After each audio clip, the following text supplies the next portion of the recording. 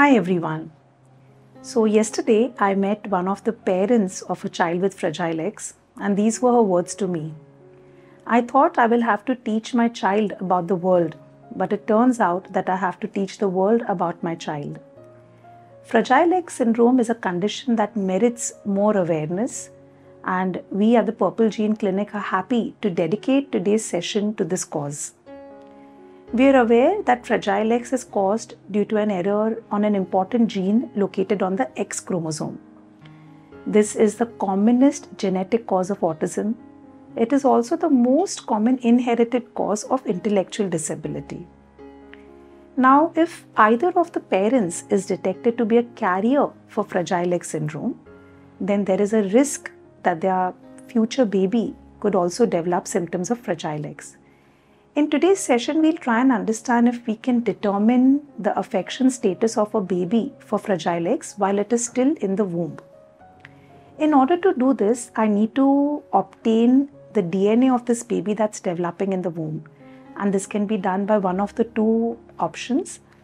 The first option is that of chorion-Willis sampling. This is done at around 11 to 13 weeks of pregnancy. And the second option is that of amniocentesis. This is done somewhere around the 16th to the 17th week of pregnancy. Through either of these invasive procedures, once we have the baby's DNA, this DNA is then subjected to targeted tests for Fragile X.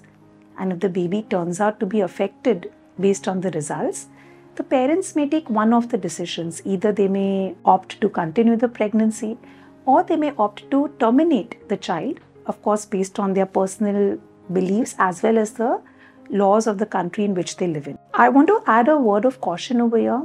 Interpretation of these prenatal genetic tests which are conducted on the baby while it is still in the womb is not very straightforward. Firstly, the reason is because Fragile X is innately a very variable disorder. For the same genetic error, there can be variable manifestations of the disease within members of the same family.